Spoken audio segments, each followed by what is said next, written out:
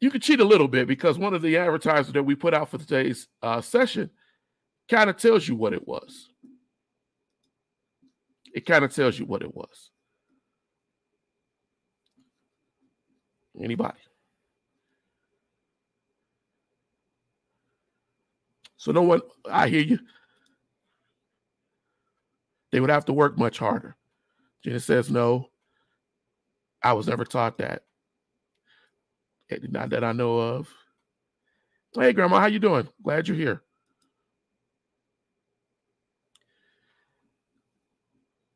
What the first of the year was called for the slave, unfortunately, was called Heartbreak Day. And it was called Heartbreak Day because this was the time in which many slaves would be sold or leased or given away. This was the time at the beginning of the year where the master would sign papers to make more money with his slaves. He would apprentice slaves out. He would send them to different relatives. And Heartbreak Day, at the slaves knew the beginning of the year, they prayed that Heartbreak Day would avoid them. Prayed that they wouldn't lose any of their families on Heartbreak Day. They also called it Hiring Day, right? This is what happened. And it's a dark history that many of us do not talk about because a lot of us weren't taught it. Can you imagine at the beginning of the year that the master, you knew the master was going to come and take your child? The mother would be taken. The father would be taken. And you never knew by rhyme or reason because it was at the will of the master. And so you spent New Year's Eve praying, waiting, wondering if your master was going to come and they was going to take a wagon and split up your family. Heartbreak Day, because that's the term I prefer, not Hiring Day. Hiring Day sounds as if you were an employee. Heartbreak Day is the name of it. And it was an economic cycle because this was also the time where you would plan for your next crops.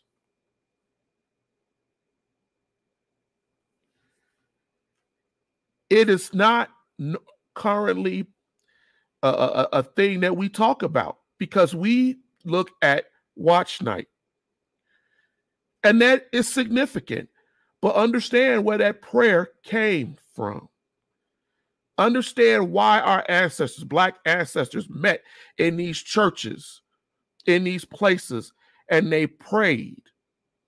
They prayed because they didn't know. And it was easy to go from Heartbreak Day to watch night because they understood what prayer meant. You know, there was in the slave narrative, there's a slave who said, of all the days of the year, I dread New Year's Day the worst of any, because he had lost family every year for the 20 years at the time of his life. Another slave said on New Year's Day, we go to the auctioneer's block to be hired to the highest bidder for 1 year. We don't see our families. Some never see their families again. And that's where the saying comes from, that what you do on New Year's Day, you'll be doing the rest of the year. That's where that comes from.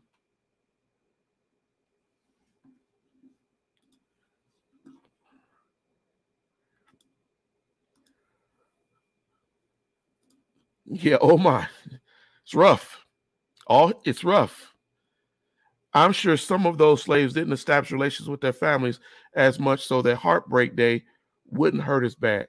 Well, Teddy, you said something right there.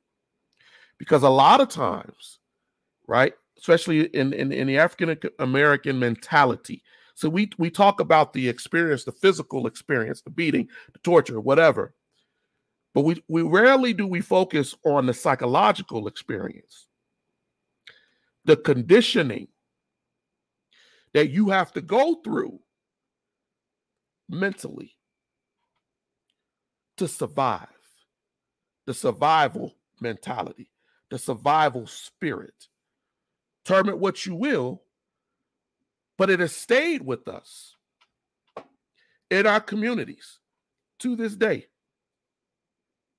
I'll give you an example.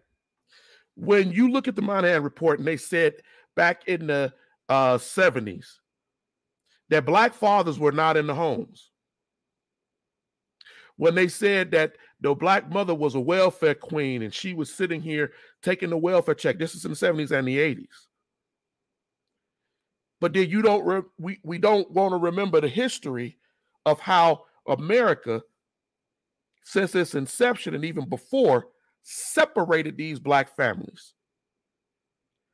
Took these fathers and mothers and kids and sent them willy-nilly all anywhere, wherever they wanted to, for generations, for centuries.